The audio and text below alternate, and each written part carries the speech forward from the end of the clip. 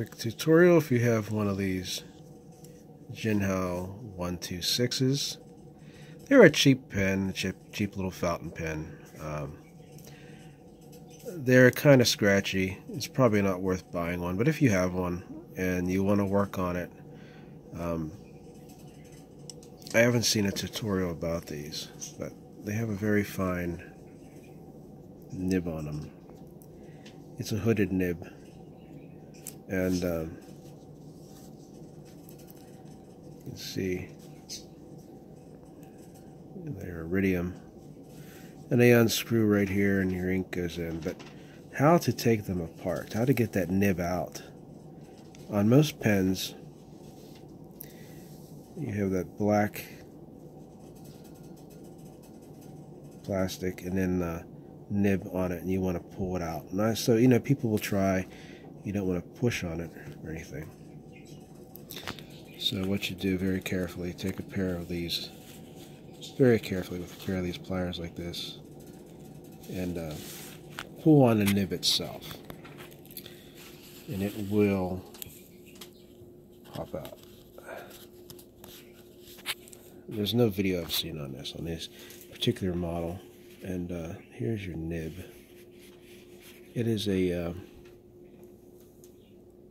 fine little nib.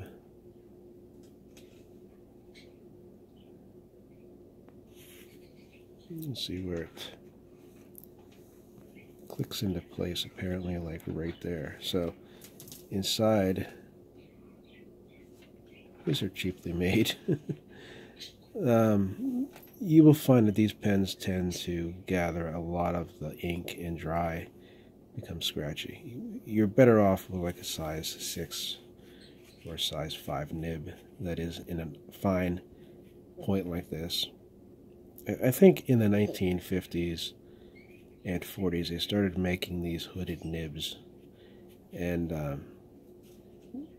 really none of them work well because of the fact that the ink in the reservoir, because it's a smaller nib, doesn't carry the ink as well as like a size 5 or 6 nib.